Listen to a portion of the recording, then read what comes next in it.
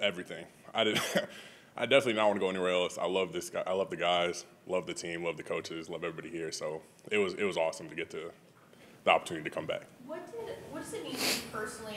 Just kind of having a little bit of an uneven start, and then having the opportunity to really prove that you were the guy that could hold down the job, and then earn a long-term extension. I mean, it's good. It's good for confidence, obviously, but I think I still have a lot more to prove. So, yeah, I think I'm just going to keep working and keep doing what I do and continue to try to prove that I earned this. So. Trey, did your agent talk to other teams? Did you hear from other teams? Yeah, I mean, there were a few other teams, but I mean, this was I had told him before everything started, this is where I wanted to be, and so whatever he could do to make that work was priority number one. So, yeah, it all worked out. You walked out of here after the Jacksonville game and the next day and all that stuff. What was your level of confidence that you'd be back here? I mean, did you think it was really possible, or how did you feel? Honestly, I didn't know. I mean, obviously, I'd never been through like free agency or anything before, and so I think I just kind of waited to see what happened, and it seemed like it from the end of the season until March 15th seemed like it was years long. It seemed like a really long time, but yeah, I didn't really know what to expect, so I just kind of had to play it by ear and wait to see what happened. Any first purchase with your extension?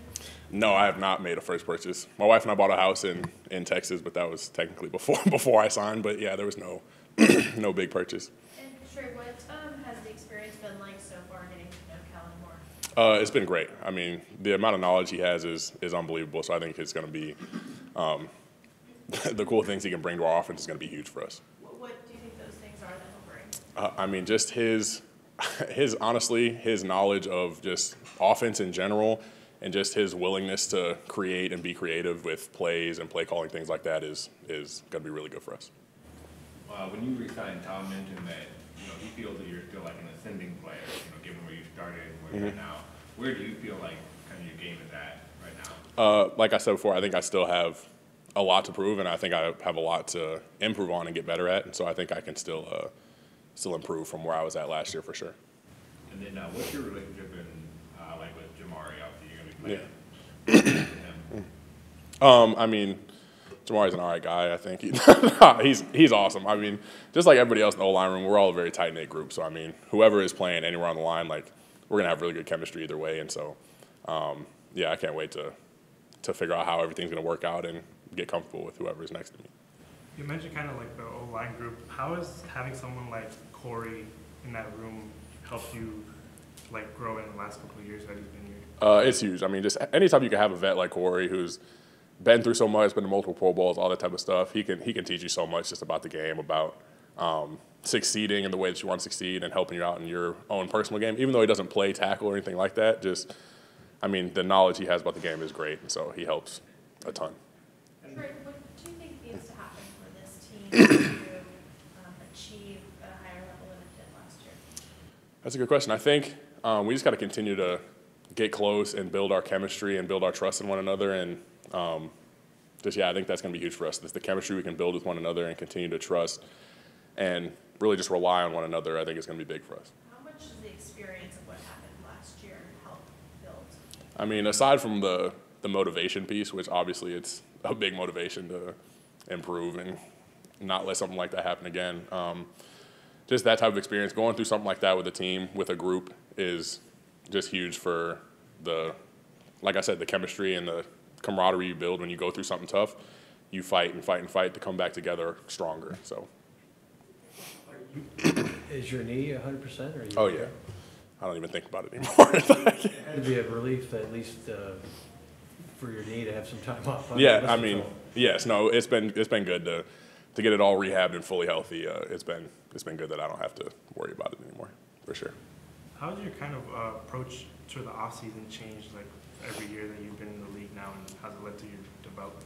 Yeah, so I mean, this year it didn't change a whole lot from last year. I still went down to Dallas, but I think before that I was just trying to figure out what really worked for me, and I didn't really know. But yeah, just the help from Rashawn and O'Day just telling me to head down to Duke and really work with like a O-line specific coach and things like that really helped me a ton. And so I'm just continue that and continue finding what works for me. This will be the first year that you've had the same offensive line coach in back-to-back seasons. Just how helpful is that in terms of consistency and building on what you learned last year and carrying it It's huge, and I was joking with my agent just during free agency. I was like, of course, this is Nuge is back. This is the first time I'm going to be able to have the same O-line coach, and of course, I'm going to like have to go somewhere else or something. I was going to be pissed, but it's huge. It's huge to have that continuity and terminology and just the relationship you can build with an O-line coach is big. So I think it'll be really big for me. What did he teach you last year that sort of clicked or maybe helped? Because I know last year you talked a lot about the inconsistencies that you had and now sort of trying to grow from those. I think the biggest thing that he helped me with is just understanding in my pass set where to stop setting. And so I stopped oversetting, like just really staying inside out on defenders and things like that, and being strong when I get to that point and things like that. I think that's the biggest thing that he helped me with for sure. For you, you were back with Duke recently, right? And are you going to work with them some more in the summer? Yep, in the summertime. Yeah, I'll go back out there. Any Rashawn, I know, has been working. Any other teammates? Foster went down there too. Yeah. So he was down there for however long, 8-10 weeks in the spring. So yeah, he was down there with us, which was awesome to have him down there too. Your off-season been? It's been pretty well. I was working out. I went back home to Atlanta. I worked out at a spot called Pinnacle Prospects. Got some good work in. There's a lot of competition in there. A lot of guys I played with in college. A lot of guys around the league in general just come in and get some good work. But I knew I had things to work on. Obviously, making a transition to a different position. So yeah, I always try to cross train in the off season. So yeah. During the time, or have you taken the time to reflect on everything that happened in the last year between being a late round pick and then actually getting so much action as a rookie and to where you are now with a projected starting role? Yeah. I mean, it's kind of hard to slow down sometimes for football players for us because when it's a certain time period where you slow down and you go on vacation and you spend time with family. But I just feel like there's such a quick turnaround, especially when you go deep into the playoffs or deep into the season like we did last year. For me, it's kind of hard to slow down and stop working and be reflective because for me, I feel like I'm not working hard enough. So I think I have had some time to kind of think about it. Everybody tries to ask me about it. I'm just like, you know what happened. I'm kind of ready to move on to the next adventure, which is this season. So yeah, I mean, I've thought about it, and it's kind of a whirlwind then, but ready to look forward to what's next. Right, I know you moved around in college, so what about this position transformation for you? I mean, like I always say, I've always said I'm a team first type of player. I've always wanted to be open to doing whatever the team needs me to do. Obviously, that worked out in my favor last year. Like I said, I always try to cross train in the off season, so I'm not exactly sure where I'll land yet, but. I just want to be available to play, whatever the team needs me to play. I want to be able to be on the field and help in any type of way that I can. So, what about what is just the basic differences between playing tackle and guard? I'd say tackle is it's more.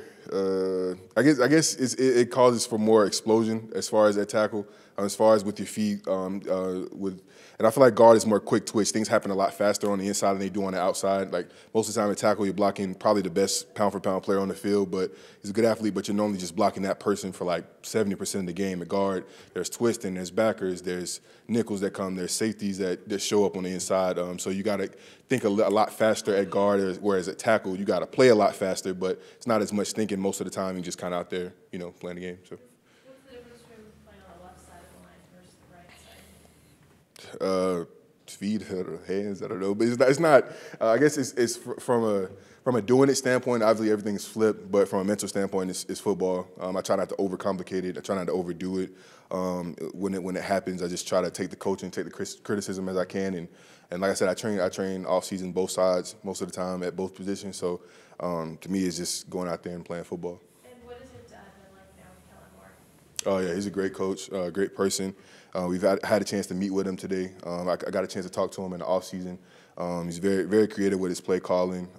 Obviously, the Cowboys in his previous stint with them, they were known as a very physical team, and they had very creative. He's very good at setting up plays for them. They've had a very successful offense, so the proof's in the pudding for him. But I'm excited to see what he can do for us here. Any kind of early indication of for the offensive line, what will be different for you guys with him? We're just kind of really starting to get into meetings to understand. We haven't gotten too deep into the plays and whatnot, but I mean, all we have is what he's done in the past, and what he's done in the past is, everybody knows the Cowboys have been a physical team, so we're excited about that if that comes to be. But at the end of the day, he's going to call the plays, and we got to execute whatever it is. So yeah. Last year, obviously, you had to go through the draft process and everything.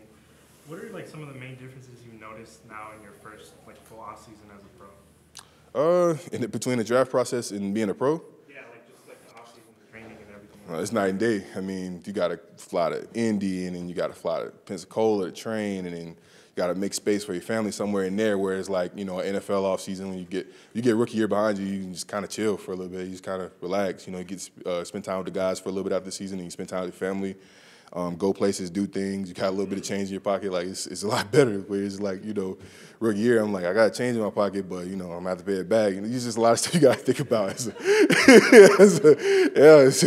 got to make some decisions when you're coming into it, especially if you're a late round pick. You know, you got to make choices. So, but yeah, no, it's been a lot different.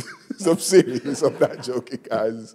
But, you know, it's obviously, you know, going into year 2 has been a lot more smooth. And I had a lot of fun this offseason, getting to spend time with family, getting to do things with my family, and getting to work, just getting to train, getting to focus just on football, not a 40-yard dash, not a vertical, you know. It's been cool.